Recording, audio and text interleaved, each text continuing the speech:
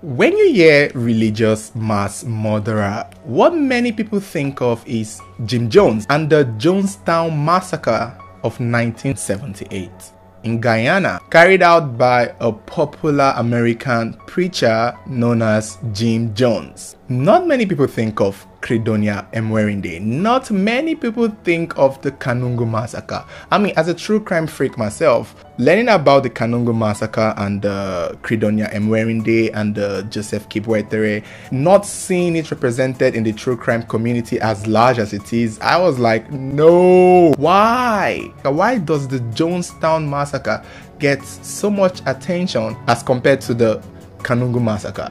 Because one thing that is a fact here is the Kanungu Massacre was way more deadlier than the Jim Jones Massacre. And today, we will be talking about the mastermind of the Kanungu Massacre, an unsung serial killer slash mass murderer slash priestess of darkness slash femme fatale, Credonia Emwerinde.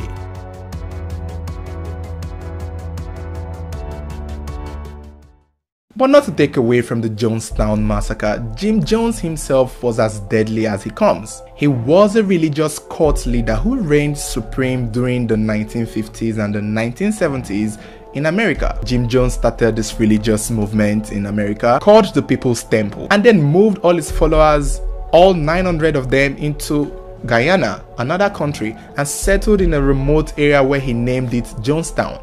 Now all his followers began to live there. They built an entire community in Jonestown and began living there with him as their leader. But while he was in Guyana, he was still facing scrutiny. The American government was still on his case, and they had at the time reached out to the Soviet Union with hopes that the Soviet Union would grant them Exodus, a space for them to also move there and exist as a cult. But the Soviet Union did not really give them the eye, and the Guyanian government is also trying to get him to leave too, while the American government is not welcoming him back to America with all his shenanigans. So Jim Jones' hands were tied. He could no longer stay in Guyana, he could not go back to America, and definitely the place that he had in mind to go to, they were not giving him a chance. So his reign was clearly at risk, because what is a cult leader without his congregation?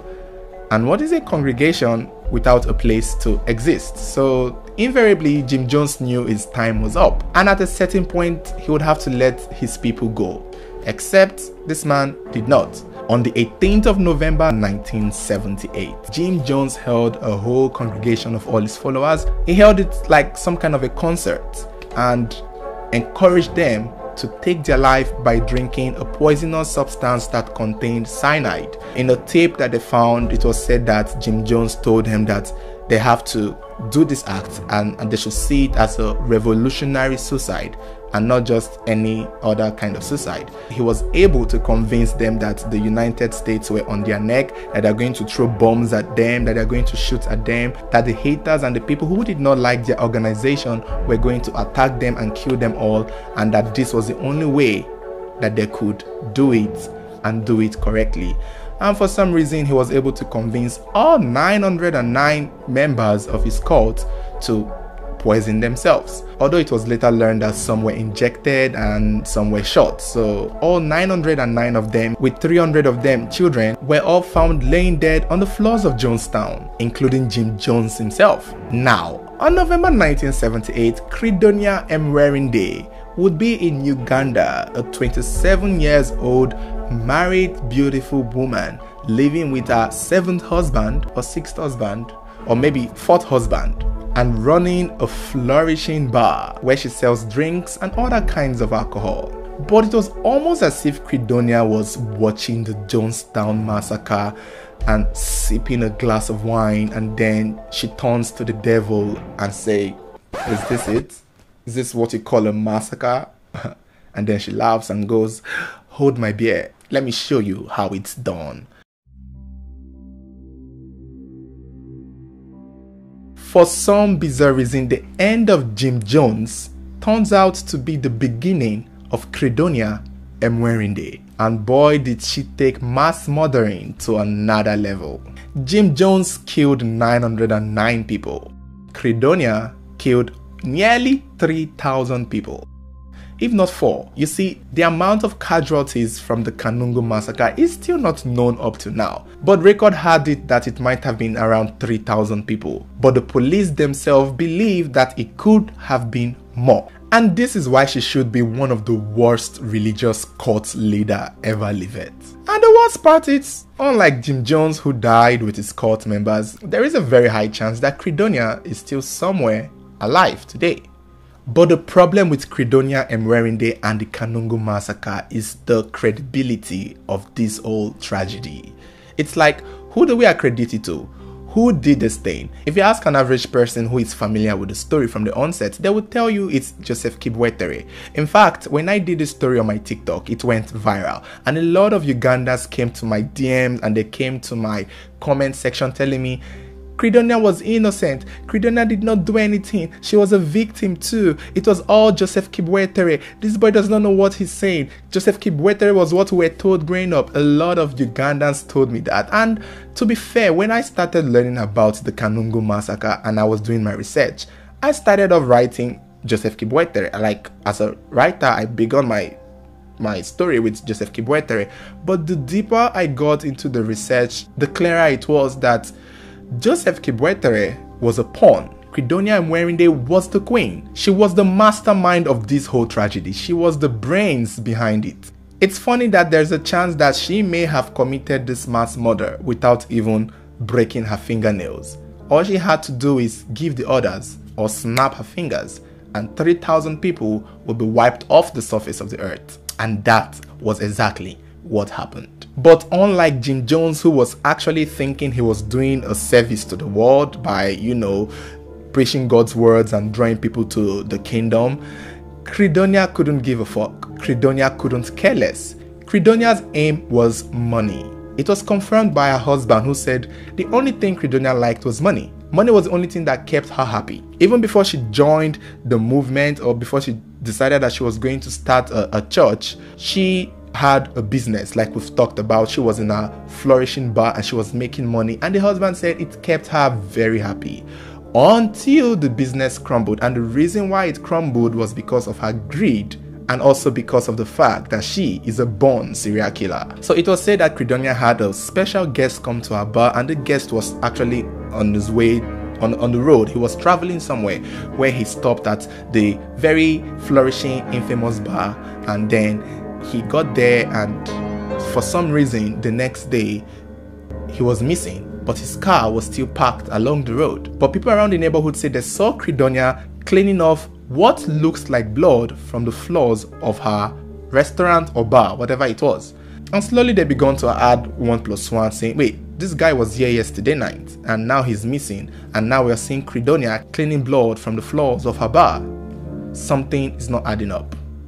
Although some people say they also saw her burning something that smelled like flesh at the back of that same restaurant, and when they asked her what she was burning, she said rotten meat that got spoiled from the fridge. At the time, it made sense because she had a bar or restaurant, but after this incident of the Kanungu massacre, people are beginning to look back at that moment and go, did she really burn meat?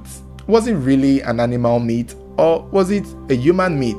Maybe the guy who people said was missing, maybe that was who she was burning. However, nobody could prove anything at the time, so all they could do was live with their suspicion. But then people stopped patronizing her bar, and that was how her business crumbled. And according to her husband, she was really unhappy and frustrated with the fact that she wasn't making much money again. It was at that point she decided that she was going to join the Catholic dom and become a Reverend sister and hopefully begin her own congregation. And that was exactly what she did.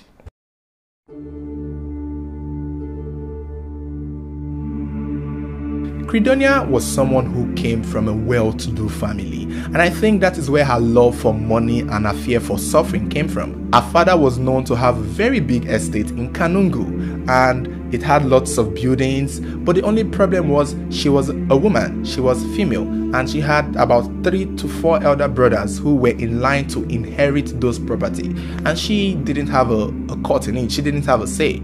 So as a woman, she had to go on to get married and figure out her life with her husband. So clearly she came from wealth, and she couldn't just imagine herself going into poverty, and that was why money was important to Credonia, and invariably was the biggest inspiration behind starting this occultic movement. It wasn't because she really cared about anybody making heaven, who she never did. She knew she was a demon. At least Jim Jones kind of sounded delusional. You could tell from the way he carried his court, from the way he ran his court, he actually thought he was doing something for the Lord. So that was one thing. But for Credonia Emwerinde, this woman knew she was going to burn in hell from the onset, and she didn't care. All she wanted was to get the money and take people with her to that hellfire, except the people went there first before her. So when Credonia crowned herself a Reverend sister, because clearly nobody ordained her, she joined a group of the Frocked Reverend sisters, who might have been actual Reverend sisters. There were 2 of them, Ursula Komuhangi and Angela Mugisha. So these 2 were the Frocked Reverend sisters, and I think they somehow met Credonia, and the 3 of them formed a small cult at first, and the cult was dedicated to the Virgin Mary. So these 3 Reverend sisters, they already begun their cult on their own independently, but that cult wasn't meeting any success. It wasn't getting the attention that Credonia really wanted. Credonia really wanted to form a cult where she would have followers, just the way you want to have an Instagram account and have lots of followers, or just the way you want to build a YouTube account and have lots of subscribers. That was what Credonia wanted. She wanted to use the religious manipulation to get a lot of followers that would clearly feed her, clothe her, house her, and make her rich. And so she started her plan slowly. She started with the 3 Reverend sisters, and she saw that that was not exactly giving her what she wanted. She was like, no, I want it big. And the problem with why that sect did not work, the reason why the old Reverend sisters small cult did not gain as much followers as they wanted, was because of one thing. They were women. And Credonia knew that was a problem. Credonia knew that was the issue. The fact that these were 3 women, or the fact that she was a woman, she knew she was not going to get the attention that she required for what she really had in mind to do. She knew that as a woman, many people would not take her seriously. She knew as a woman in this religious pastor business, they would probably mostly ignore her. And she was aware of that. And so she needed a man. This is where Joseph Kibwetere comes in. Credonia needed a man to put in the forefront of this movement, because people will believe a man. Nobody will listen to a woman. She just needed a man that she can manipulate. And Joseph Kibwetere was just the perfect person. It was almost as if she was right in the fact that she claimed the Holy Spirit directed her to pick Joseph Kibwetere to lead the movement of the restoration of the 10 Commandments. Except it was the devil who led her. But it didn't really have to be the devil, because there was something that I actually come to notice, and even from the research I got, I could see how they picked him. I could see how Joseph Kibwetere was an open choice. You don't need the Holy Spirit to tell you that Kibwetere is the person that you can actually use to start a movement. It was just obvious.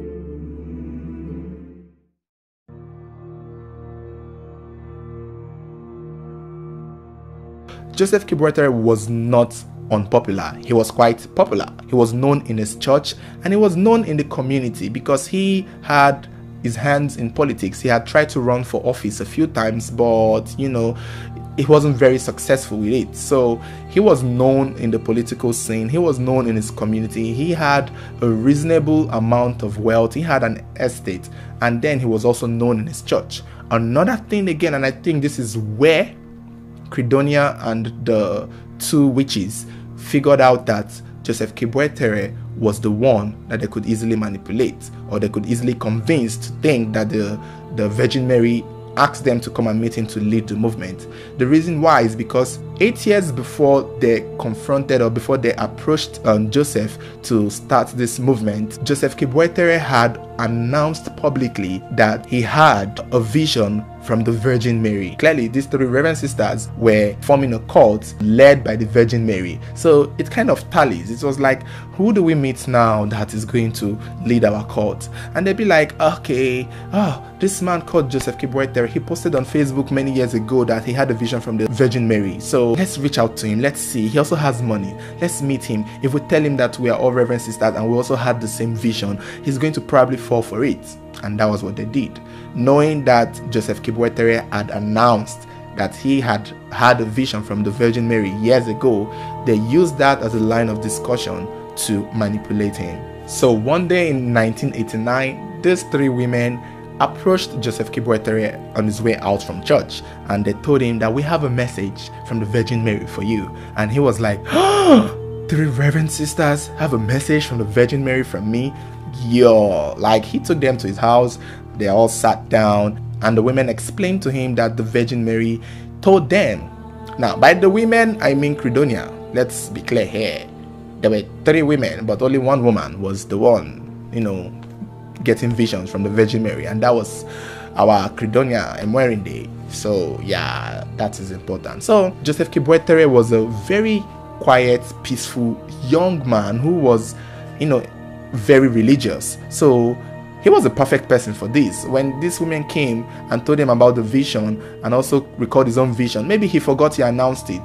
So it was almost like maybe they came to tell him that, did you ever have a vision in 1984? And he'll be like, I did. How did you guys know? Forgetting that he had announced it, and that's how they pretty much figured out. They convinced Kibwetere, and as luck and manipulation would have it, immediately Joseph Kibwetere was like, I will join this cult and I will lead the restoration of the 10 Commandments. Joseph Kibwetere accepted. Now, part of their claim was that the Virgin Mary told them to tell Kibwetere to house them, to take all three Reverend sisters into his house. Wow. And guess what? He agreed. Yay! Along with his wife, Teresa Kibwetere, who is also a very religious person, but a very quiet and observant woman. Now, we're going to talk about Teresa Kibwetere too, and she has a very important role to play because she was the one who saw right through Credonia, and she tried to stop her husband, but damn, Credonia got a hold on him. Like, Credonia was like, sorry ma'am, this man is mine now, go get you a new man. So when Joseph Kibwetere accepted to house Credonia and the other three witches, the wife was like, okay, I mean, if it's what the Virgin Mary wants, why not? So let's give it a try. And that was how Credonia packed a load. The Ursula also packed a load. I don't know about the other one. That one is not really mentioned all the time. It's as if that one had her own place and she had her own things going for her. So majorly the Reverend sisters that were so into it was Ursula and Credonia. But there was a third one and there were a few other people, but they were mostly more active. So when Credonia moved into Joseph Kibwetere's house, that was when the demon in her began to manifest. Now, let's be clear here. Credonia had convinced Kibwetere that she gets visions from the Virgin Mary. She communicates with the Virgin Mary, that the Virgin Mary talks to her, that sometimes she will start, acting up like the way they do it in movies. She will just create an episode for herself and act like the Virgin Mary just told her something, and then she will say it, and they'll be like, oh, wow, they'll be shocked, like, girl, wow, that just happened. So when Credonia was in Joseph Kibwetere's house, according to Kibwetere's wife, Joseph Kibwetere had never hit any of his children. He had never beaten his wife. He was a very nice and easygoing person. But when Credonia came, things just changed. Even in Joseph Kibwetere's household, Credonia would start having visions and giving rules and regulations. Like, this woman is giving rules and regulation in Joseph Kibwetere's house, telling them what to eat, what not to eat. Sometimes she would even march into the Joseph Kibwetere's matrimonial bed and tell him not to sleep with his wife. Now, there was also some claims that Credonia came into Joseph Kibwetere's bedroom where the wife was and said that the Virgin Mary told her that Joseph Kibwetere should sleep with the Reverend sisters, also with the wife. Now, I don't know if that eventually happened, but the wife actually did say that Credonia would come into their bedroom and say that she wants to sleep there, and that it was the Virgin Mary that told her to do so. You can imagine. It's unclear if Joseph did it, but I mean, I won't be surprised. But that was not even all. Like, this woman would give rules, would starve them, tell them that sometimes they should be eating once a day, and sometimes she even told them to not speak, like they will be in the house and not talk. Credonia claimed that the Virgin Mary told them to do so, and they all did so, everybody in the household. But sometimes Joseph's children will revolt, and so Credonia will fight at them, try to beat them, even ask Joseph to beat the kids, that the kids were misbehaving and acting inappropriately. And it was said that Joseph also beat his children because Credonia asked him to do so. Wow. At the same time, when she was in Joseph Kibwetere's house, they had already begun their outreach. They were already reaching out to people in the community, talking about their movement for the restoration of the 10 Commandments, trying to convince people to join. And slowly with time, Joseph was the one actually in the forefront of this outreach. He was the one doing the talking. He was the one recruiting other people. He was even able to convince some reverend fathers from his church to leave the church and join him in this movement, and some of them actually did. He even went as far as registering their organization as an NGO, like he registered their cult as an NGO. And so he was the one with the finances. And some of these new recruits of members joining their cult, he gave them a space in his own compound to live, because he had a very big compound. He had estate, he had rooms, he had places that people could stay. So his membership and their movement was growing with time, from 100 to 200 members. At the same time, it was said that they were also causing nuisance in the community, that sometimes there will be a fight between the cult members and some members of the community, and the people in the community where Kibwetere lived were really getting tired of these people's new occultic movement. So with the help of Teresa Kibwetere, who was also tired of Credonia in her house giving orders, she joined forces with members of the community to kick the movement out of their community. But what she didn't know was that her husband too was going to leave. So when Teresa and the community members were successful enough to get this Credonia and her people out of the community, Joseph Kibwetere joined. So where would they go from here? Chill, the story just started getting interesting. Remember I told you that Credonia had a well-to-do life, that her father had a big estate in Kanungo, but she can't inherit it because she had elder brothers who were in line to inherit it. Well, that was where she went. She took all her members and went to her father's estate to settle. But how come she went to her father's estate to settle when she had elder brothers who were in line to inherit it? To shock you to know that for some reason, all those years, this woman has been planning to get that estate. Credonia is a very, very intelligent devil. Like, she had probably seen that this day would come. She had probably seen that she would need a place to stay. You see, unlike Jones himself, who did not plan ahead where to live, Credonia knew that at a certain point, she's going to need a place to keep all her followers, a place that she can say is her own. She had even known this before she even approached Joseph Kibwetere. So with that knowledge in mind, she started killing her brothers one by one, allegedly. Well, I mean, can we say allegedly again? I mean, she kind of did. All her brothers and the male children who were in line to inherit her father's estate suddenly died. And so, she was now the next person to inherit it. How? If she did not kill them, then how? Like, I mean, wow. This woman was ahead of her time. She knew what she was doing, and she packed all her members, all her congregation, and went to Kanungo, the estate her father left behind, and settled there, along with leaders, including the Joseph Kibwetere, some other defrocked reverend fathers, and a few other reverend sisters too, with I think the Ursula and the other ones. So she had a panel of leaders who were leading the people who were their followers. And one of the biggest tools that Credonia and Joseph Kibwetere used to draw these people was to tell them that the world was coming to an end. Now, they had their first prediction, I think somewhere in 1991, that they predicted that the world was going to end.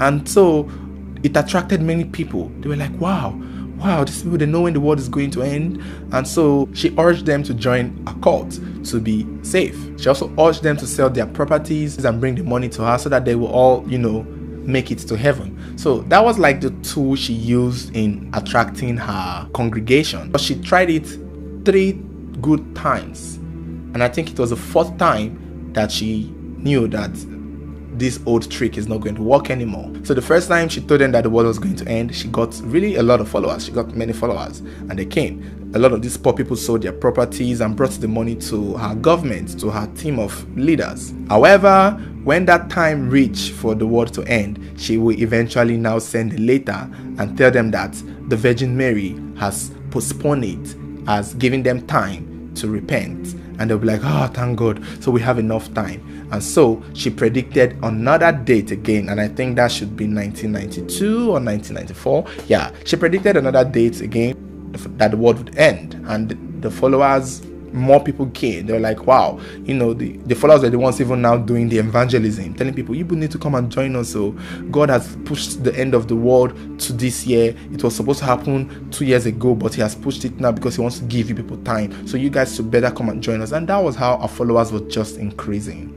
From 100 to 200 to 300 to 400. Eventually, this woman had nearly 5,000 followers. She had nearly 5,000 followers. Before Instagram became a thing, this woman was already having 5,000 followers.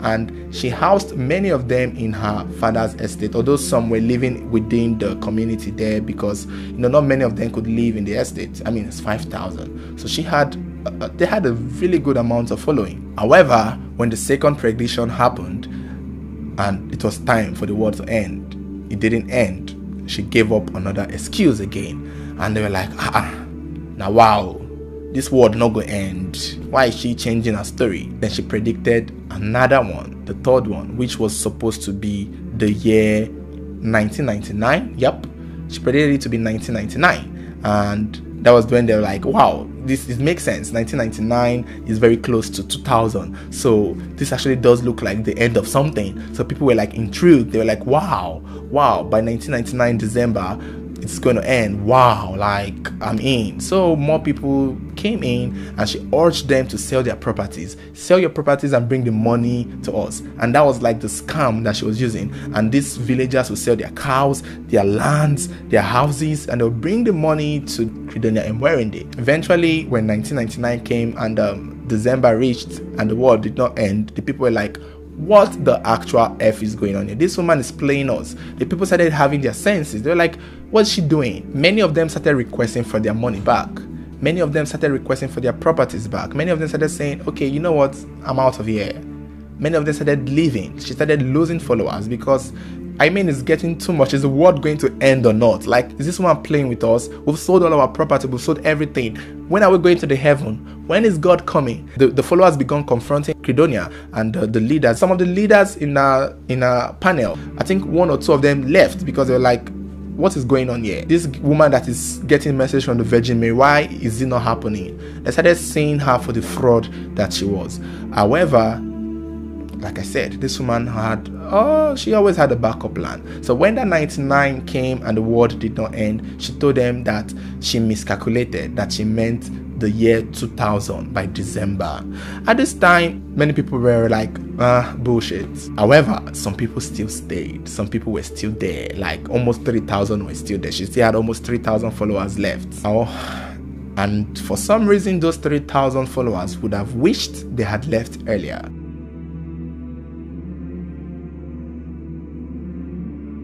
When this woman said the world was going to end by December 2000, she started making preparations as early as January, February, March. She started buying food, animals, like with the money that they've all contributed. She was using part of it to create an occasion. And they're like, wow, we need to prepare ahead of time. Like, we're going to prepare early. Like, we're not going to be late. It's going to happen in December, but we're going to prepare so much in March. And the people are like, wow, yes, wow, we're going to finally get to that heaven that we've been waiting for. We're finally going to be chosen. She told them that they're going to go into a church and like the Noah's Ark, where all of them will be, so that when rapture happens, it will not affect them. I think that was like the idea, that when rapture happens, it won't affect them, or that they will go to heaven from there. When God comes, he will take all of them to heaven. Now, by this time already, by the early January of 2000, this woman had already begun killing her followers. Like, people know the Kanungu massacre to be the church burning, but not many people know that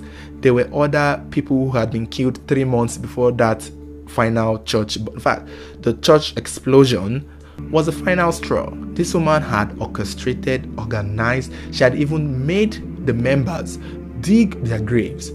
She told them to dig things that people should dig, like they were digging and they didn't know what they were digging.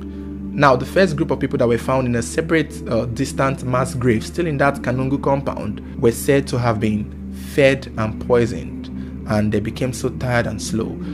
But, to finish them off, whoever killed them under the order of Credonia was said to have used stones and sticks, smashing their heads heavily, and then dumped their body in septic tank and under a hole in one of the houses. It was said that nearly 800 to 1,000 dead bodies were found in separate mass graves, different mass graves in that compound. And the worst part is, the police were very sure that there were more mass graves, but they did not have the money and the capacity to, dig up everywhere. So the places that they could dig, and it wasn't like 3 feet mass grave hole, it was nearly in a 9 feet, a whole 6 feet, 9 feet hole that they buried these people. So they had to get a massive manpower to dig and dig and dig with hands, not even a tractor. So they couldn't probably even get the tractor to dig. So they had to dig and be careful to retrieve all the bodies that they could find. And the police were sure that there were more bodies, but they could not get all of them. So in total, this woman had already had wiped out nearly 800 to 1,000 of her followers already in one corner. Like, she had kept them and killed them silently and quietly and buried them. So on the 17th of March 2000, it was said that Credonia and the entire governing team had gone to buy cows, buy food, buy drinks, and told the followers to kill, cook, and they ate. It was like a festive period. A lot of them were like so happy, they were excited. She led all of them into a church in the same compound, a very long church. Now, in this church, they had already bought fuels, like jerry cans of fuels. It was said that jerry cans of fuels were like lined up, and some of them were also poured on the ground somehow. I don't know why they did not perceive it. And some said like it was the whole drum of fuel that was at one end and at another end. So whatever it was, there were jerry cans of petrols in the hall, and the people were probably, they were too blind to even see the signs. They were following their leader's order, so they didn't think this was what would happen. It was said that each members were given a lighter or a matches to hold. They dressed up after they finished eating, and they were all lined up into the church. And they were convinced that this church is where they are going to be when the rapture happened. And it's going to be like the Noah's Ark, and that something bad is about to happen. That all of them being here is going to make them safe. When all of them were inside the church, somebody sealed everywhere with nails and hammers. The doors were sealed, the windows were sealed. It was like everywhere was sealed. It was like the Noah's Ark all over again. Almost 779 members of the cult were in the church with the lighters, and the church was being sealed from the outside. Now, some sources said that while they were in the church, it was sort of dark, and so someone just felt the need to turn on the light, like the matches, to just see something, and that was it.